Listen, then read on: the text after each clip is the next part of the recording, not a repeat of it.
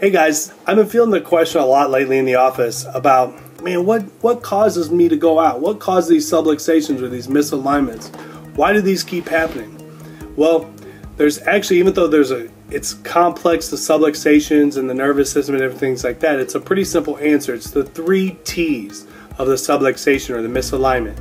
The first one is your thoughts. Okay, so thoughts, especially when we're in the negative thought process of like being stressed out, overwhelmed, different things like that, which is really common in today's society, the brain is stressed and it sends a stress signal down the spine, which then sends a stress signal out to the body.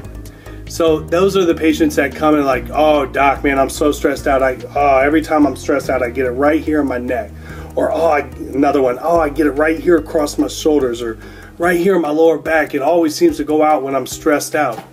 That's your body's stress response. Your nervous system's stressed and it sends it out to that area of the body, and that's where it gets released. The second one is traumas. Now, we've all had them, some more than others. I mean, I played football my whole life. I wrestled my whole life, and well, I was a horrible driver when I was like 16, so I got in a few car accidents. So those are all traumas though, and those traumas tend to add up. And the funny thing is that, you know, I hear it a lot too from patients is, oh doc, you just wait till you hit 40, everything starts to fall apart. Wait, what? Is our body on a 40-year warranty and then after 40 years it just goes to crap? No, that's not what happens. What happens is all these micro traumas have added up over the years, and now all of a sudden they just accumulated into a major trauma or a major pain source or a major pain center, and you just got to get that issue addressed and corrected properly and then get rid of it and then keep it gone by keeping your maintenance period going up. The third is toxins. Now, toxins come from many different places.